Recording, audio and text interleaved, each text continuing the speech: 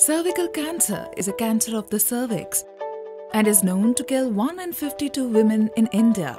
The cervix is the opening into the womb, a part of the female reproductive system. The most important risk factor for development of cervical cancer is HPV infection. But thankfully, a screening test for HPV can help prevent cervical cancer.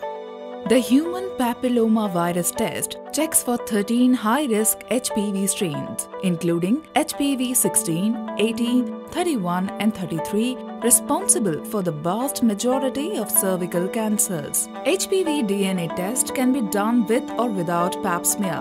When done with pap smear, it is termed as co-testing. The D-gene HPV DNA test using hybrid capture 2 (HC2) technology is the gold standard in cervical cancer screening.